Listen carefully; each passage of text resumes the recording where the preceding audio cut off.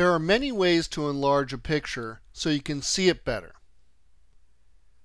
I count 3 methods that I would normally use. One is a card window, another is a popover, and the third is to move outside of FileMaker and open it in the native application. So let's talk about each one of these methods. The card window we've already done, and you know what a card window does. If you come over here and you click on here, you get a card window for subtasks. I could put a big giant picture in here, but it's going to be limited by how big I can make the card window. In other words, how big is the window that encloses this card window. It's also a lot of work. I have to actually make a layout. I have to put all the fields on there and store that layout and remember it's connected to this, and it's a lot of extra schema that I don't necessarily want to put in there. But it does keep you inside FileMaker, which is something you want to consider. I don't usually try to leave FileMaker if I can help it. It's just a bad experience. If you open up another app, it sometimes doesn't work out so well. Now we also have done a popover. Take a look at this. We can do a popover. This is a lot less work. So we can make a popover and put in a big container version of that container field, and it will show that picture bigger. It's as simple as that. The problem with this is it's also limited by the window size at that moment. So the popover is not going to get any bigger than this real estate here. It's going to get cut off if it's bigger than that. I'm going to go for a third method. Since we've already done a card window, we've already done a popover, this should be fairly straightforward if that's the approach you want to take. But I'm going to choose to open it up in the native application that's set as the default on your system software. Very simple to do. Well, it's not, I wouldn't say simple. It requires a few things, but I do it all the time, so it has become simple. So we're going to go into our script workspace, make ourselves a new script, and say picture open.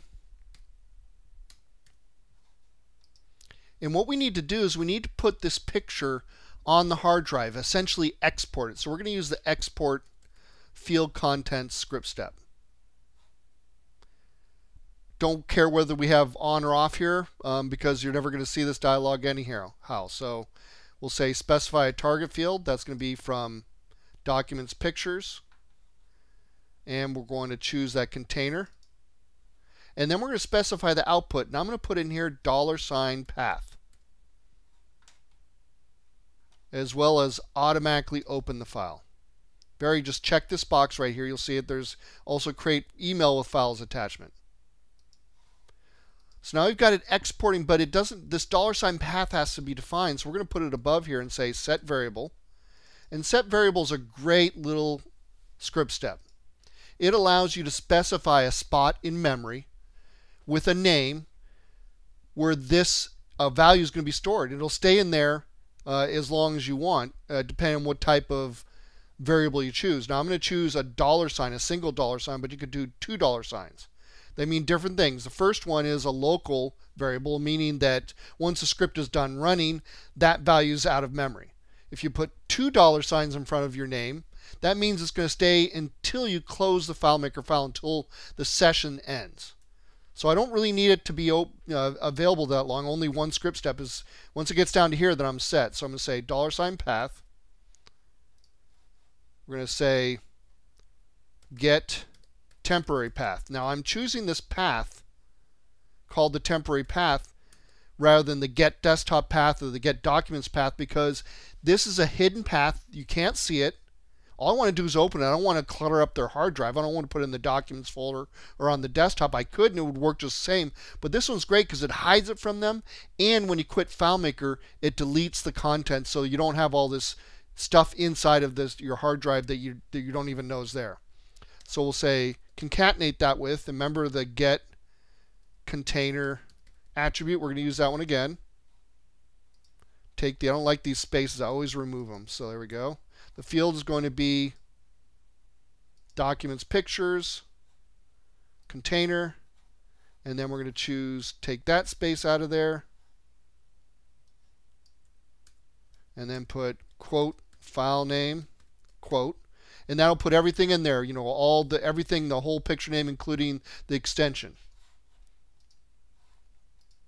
So That's it. That's all you need. Just need to, this is probably the hardest part, knowing how to save something to somewhere on your hard drive. And you can do lots of different things. There's a lot of get functions out there. You might want to look at them.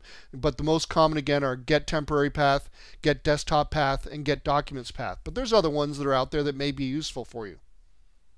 So we'll save this, close it, go into layout mode, duplicate this button here. I'll just use the keyboard command. Go. I think it's lined up. There we go. Lined up now.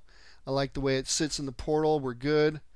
I'm going to choose a different script. Picture open. We don't need that. I don't want to confuse anybody with the optional script parameters, so remember to move those if you're duplicating things.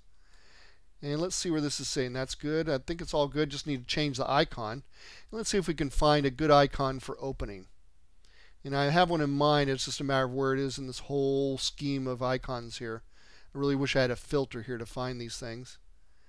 And I think I found it right there. Good. Close it. And I would probably add a tooltip because it's not totally clear the first time you use this. We'll just say open. Doesn't have to be any more detailed than that. You could, but I'm going to be very quick on this and just put a small, a short name in there. Okay, so there's my open button. Let's see what happens. It exports it, and then you can see it opens up in my default application called Preview. So it'll open up in something. You'll have something as the default. And it's a great little way because now I have all of the features inside of this program to go ahead and manipulate this photo if I need be. Now remember, you're not manipulating the original.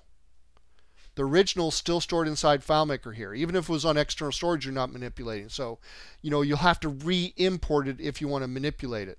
And you can certainly do that, but most times you just want to look at it. But sometimes just realize what the difference is about making the pluses and minuses, the disadvantages and advantages of every technique. So, like I said, a card window is lots of work, but it keeps you in FileMaker.